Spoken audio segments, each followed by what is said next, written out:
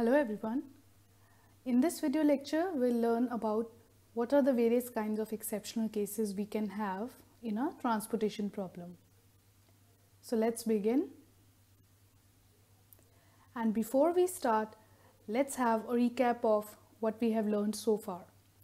We have learned how to solve a balanced transportation problem, and we have also learned how to balance an unbalanced transportation problem and then solve it. So these are the kind of exceptional cases we will be focusing on. We can have an alternate optimal solution.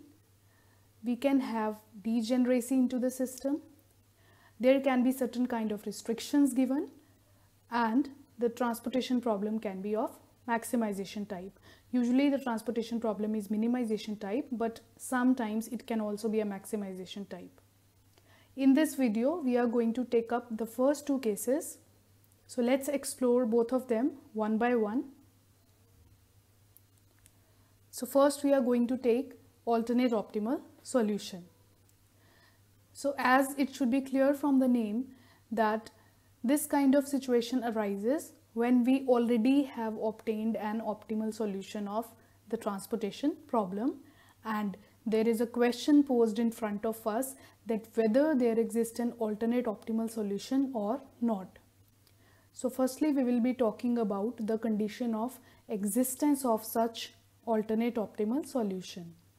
And for that, we have to recall that in the simplex method applied on LPP, what was the condition of existence of such solution? That if the optimal table contains at least one non-basic variable with Zj minus Ej equals to 0, then we used to say there will exist an alternate optimal solution. And we very well know that the role of Zj minus Cj is played by Ui plus Vj minus Cij in a transportation problem. So this gives me the following condition, that if in the optimal table of a transportation problem there exists at least one non-basic variable with Ui plus Vj minus Cij exactly equals to 0, then definitely there will exist an alternate optimal solution. So now let's talk about if it exists, then how to find it. So for this, we have to choose that particular non-basic cell whose Ui plus Vj minus Cij is equal to 0 to enter the basis, and then we have to complete one iteration to obtain the alternate optimal solution. This is the same strategy we used to follow in the simplex method. So now let's apply this technique over an example. So here I have taken the same example which we have already considered in our previous video lectures. We have already found the optimal solution of this example. So directly I am starting from the point that we have the optimal solution with us. So the table in front of you is the optimal table. The entries written in red are the allocations, and entries written in green are the Ui plus Vj minus Cij's. So now the question is, determine whether there exists an alternate optimal solution. If yes, then find it. So if you look at the green colored Ui plus Vj minus Cij's, you notice that in the cell 4,4 there is the value 0. So that means we have found a non-basic cell with Ui plus Vj minus Cij equals to 0. So the answer is yes, there exists an alternate optimal solution. And to find it, we have to choose this cell as the entering cell and then complete the iteration.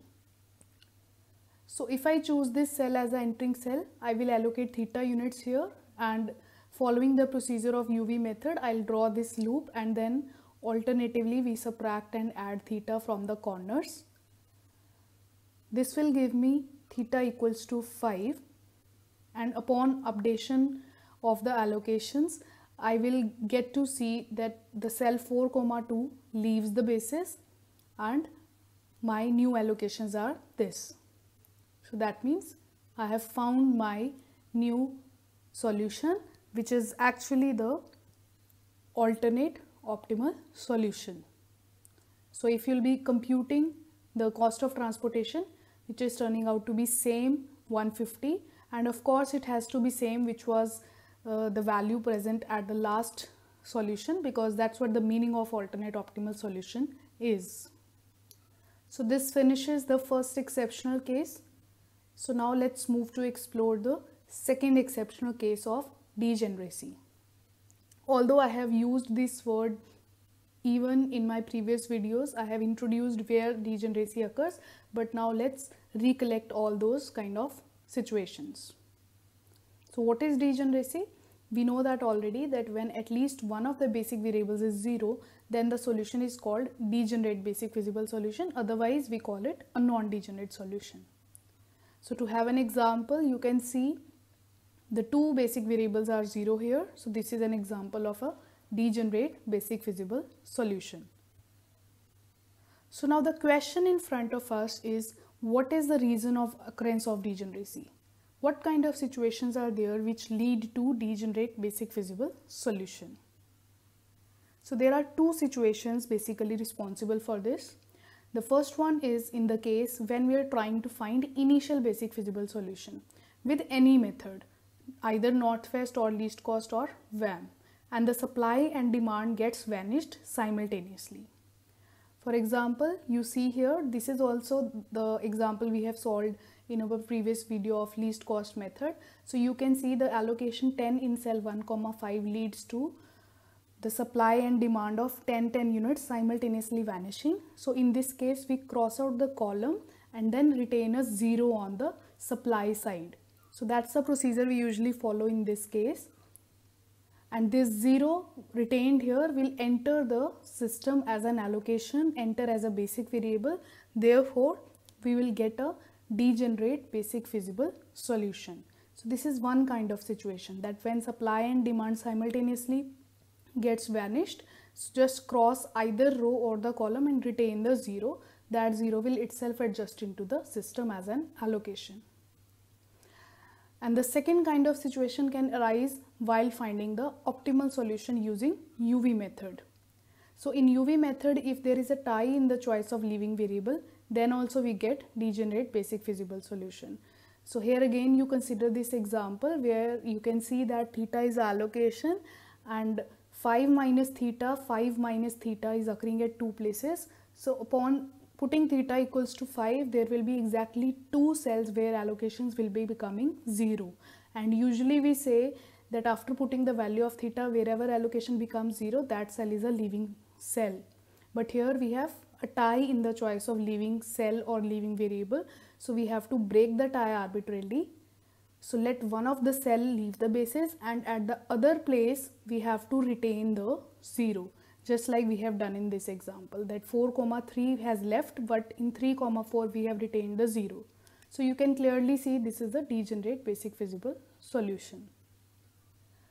So this was a reason of occurrence of degeneracy, but we cannot do anything with it.